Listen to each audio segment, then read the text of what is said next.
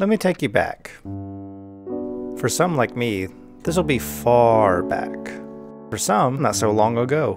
And for some, it may be happening right now. Back to your school days, to simpler times where the worst thing to weigh in your mind was acing a test. A time where you met new kids and interacted with them, to learn about the world, others, and yourself. And a time where you might find a certain something for the very first time. Something you may not understand, something you may doubt yourself on, and something that may even scare you. But also something very precious. First love. That is the story of Teasing Master Takagi-san. Kind of.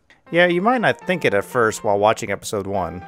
He's setting up a prank for his seat neighbor, grinning ever so while doing it. Before he can finish, he assists her in opening her case.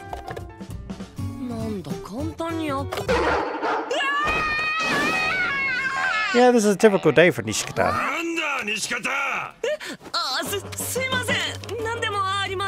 Every day he has to deal with the teasing master herself, Takagi-san.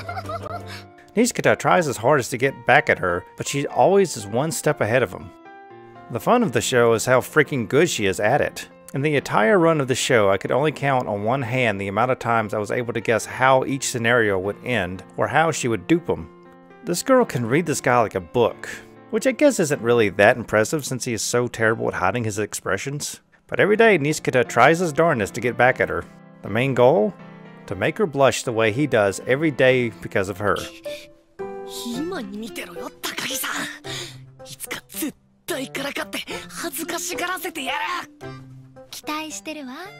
Now you may be wondering at this point, Chol, you said this was a story of first love. This doesn't sound like that kind of story. Sounds more like bullying to me. Well, maybe this will change your mind. After another failed attempt that backfires, Nishikata has his head down in shame when...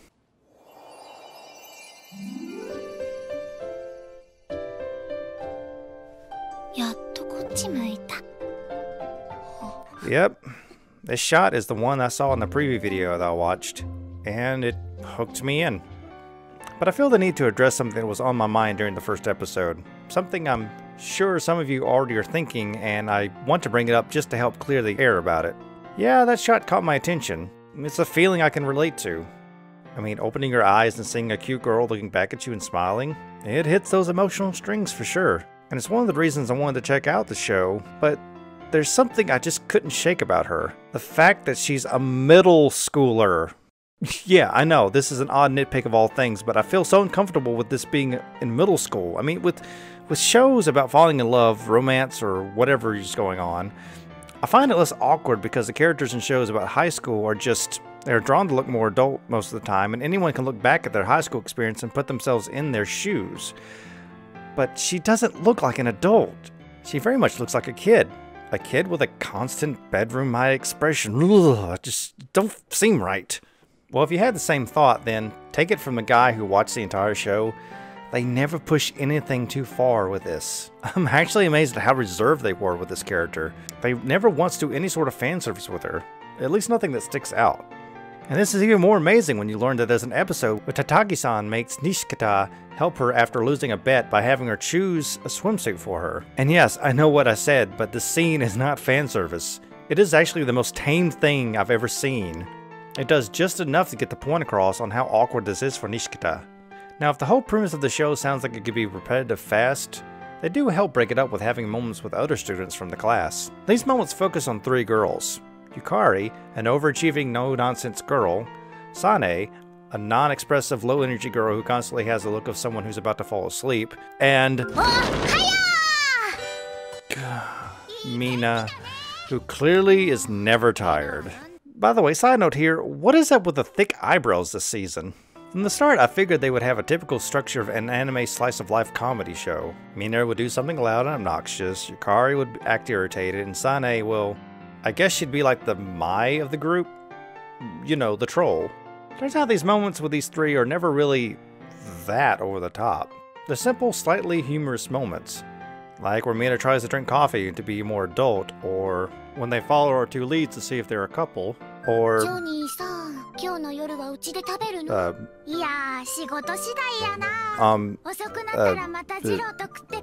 is this? We have talking cats now? This is an odd thing to... It's them doing voices. Okay. Never mind. Now let's take a deeper look at our two main characters. First, Takagi-san. Now, we'll admit that sometimes the teasing from her can seem a bit more like bullying. There's also times where she can seem a bit cocky with her laughing.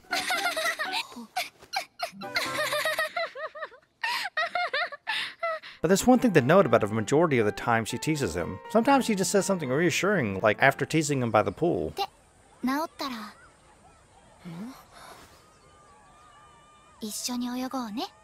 And most of the time, her last tease in the scene has a bit of a flirty edge to it.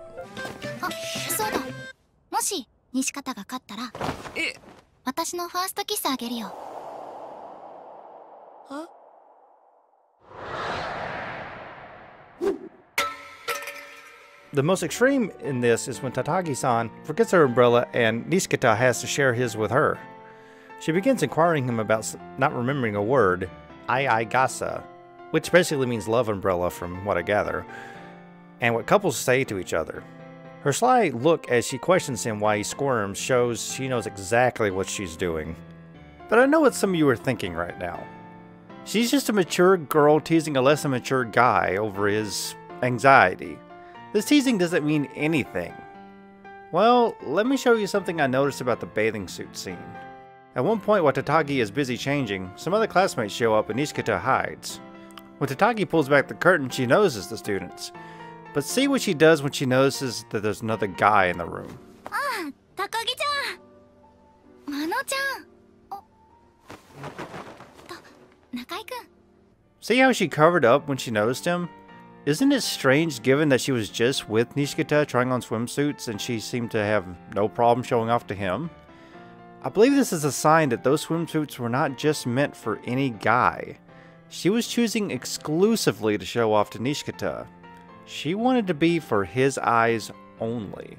And I know this because in another scene when Nishikata tries to take a candid picture of her and fails, she still tells him to not show the picture to anyone else.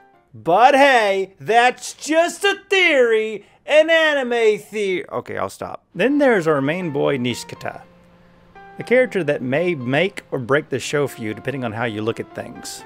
For me, I did see myself in this character a lot. In fact, it totally would have been me back in my school days if I was facing a girl like Takagi. So I liked him for the most part.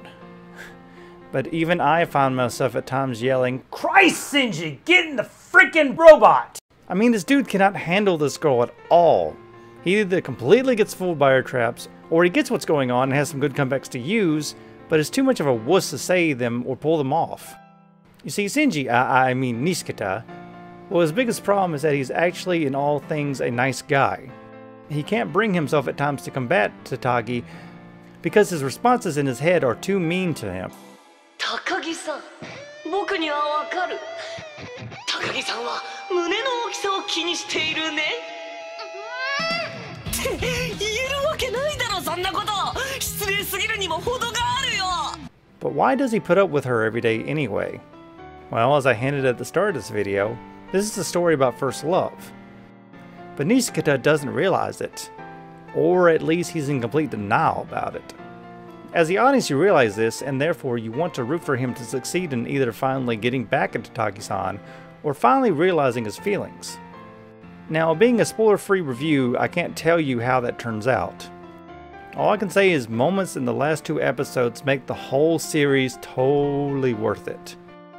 But I also have to warn you to not look up any info on the show, especially not on the manga it's based on. Basically because this manga has a sequel, and the cover of that series basically gives away the fate of these characters. Teasing Master Takagi-san is a sweet, funny, and heartwarming look at childhood first love, and is guaranteed to land a critical hit on your heartstrings. Hey addicts and fanatics, thank you so much for watching this video. It took me a while to finally get this review going the right direction, and I apologize it took so long to get done. Sadly, this will be the last one for a while, as I have another project I want to do, and it's going to take some time to get that done itself. So in the meantime, you'll be seeing a lot more Let's Plays pop up to fill the void. And a reminder to all of you that I am still planning to start a Patreon to help support the show to hopefully become a full-time thing. If you'd like that help, then share this video or subscribe if you haven't already. I'll start the Patreon as soon as the channel reaches 600 subscribers. But for now, I'm Chol Yerlow, saying, as always, stay animated.